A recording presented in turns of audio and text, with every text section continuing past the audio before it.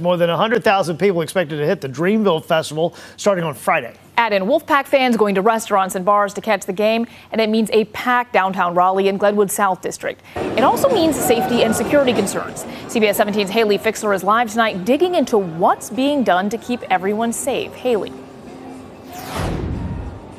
Yeah, well, it's going to definitely take some teamwork. Raleigh police say they do have enough officers for both the Dreamville Festival and, of course, their normal patrols.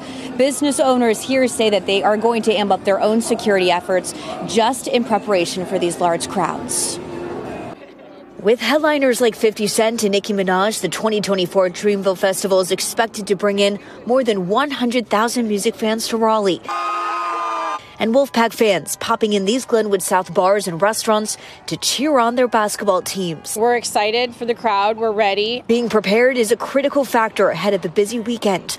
Raleigh police saying they have the festival covered. I can tell you that we've expanded quite a bit from last year, so we have more than enough officers to cover the event. But Glenwood South is another issue people are concerned about with so many people in town.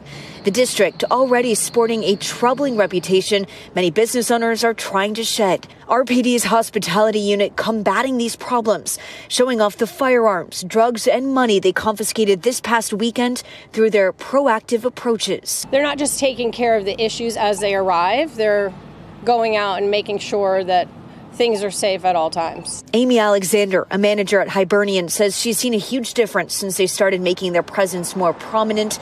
And because of RPD, she says she's now not dreading the busy weekend. They've been wonderful to the point where they've actually come into the restaurant, introduced themselves, and just let us know that they're here for us. We'll have increased security here at our door, but the police presence, they are right out our front door. So I'm feeling pretty good about it.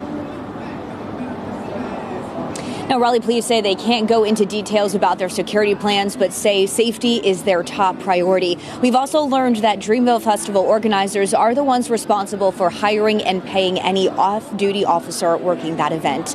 Live in Raleigh, Haley Fixler, CBS 17 News. Yeah, Haley, it sounds like they're a lot more comfortable as far as these business owners go than they would have been several months ago before something got done about all this issue down in that area that you're in right now.